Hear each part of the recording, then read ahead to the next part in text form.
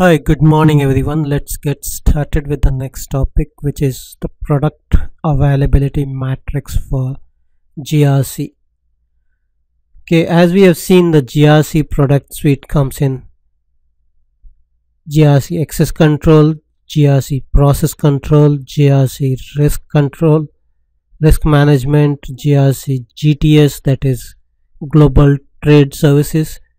Okay, so the most important thing, the most popular one, the one which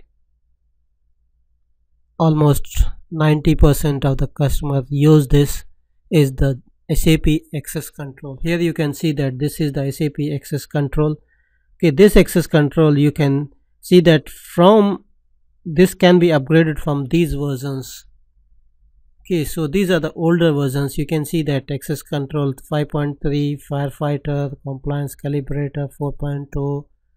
okay, so from these versions it can be upgraded directly to SAP access control 10.1. okay, so from here it can be upgraded to 10.1. so this is the latest product for SAP access control from GRC that we have. Okay, and if you see this product requires some dependent products to be in place upfront. You can see that there is a EHP6 for SAP ERP6. Okay, EHP6 for SAP ERP 6.0 on HANA, EHP7 for SAP ERP 6.0. okay, so you can see that these are the different required product you should have. Okay, so you should have at least one of them. Okay, so basically this is the base layer, that is the system layer on which you install the access control. Okay, so you can see that previously it requires a NetWeaver system, so you can still install in the NetWeaver system that in which you were to install 5.3 version. In the same you can install this, or you can install it. There are other products versions in which you can install SAP access control 10.1. okay, so support packages and patches, if you see. Okay, so let's see that. You can see that this product was released on this. Okay, so this is the initial shipment on December 2010. okay, then you have you have stack level up to 13.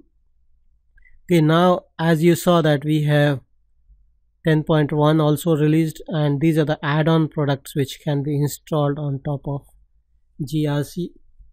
okay, so let's see the technical release information. okay, in this you can see which are the ABAP components, which are the Java components, shared business framework, plugins. okay, so we can see that which are the different plugins which is available. okay, so this is the main component where it has about 26 of them. So let's expand this.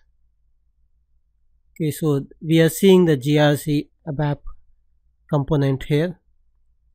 okay, so in GRC ABAP component, let's say we take it for, you can see that it is available in so many languages, but our focus is mainly in English. okay, so let's select. okay, so this is showing that GRC access Java control. Then let's go to the GRC, the Java Enterprise Edition. okay, then here if you click on software download center, it will take you to the download location from where you can download it, and you can install the support patches and packages you can install. okay, then you have seen this, you have seen the general information. So if you click on 10.1, it will give you the similar information. You can see that for 10.1 the previous version is 10.0. okay, you can upgrade straight from 5.3 to 10.1, and you can have this as the add-on version. okay, plus for the required product versions, basically these are the versions it should be there so that you can install it. okay, then this product, the upgrade version is not yet available, so you are seeing that no successor product version available as of now. Okay, same thing goes for support package and patches. So it was released in September. This is stack level 2. Okay, then technical information.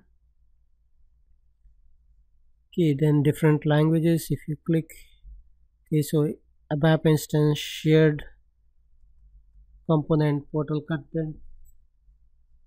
Okay, and if you click here, it will take you to the download page. It will show you that okay, you have these components.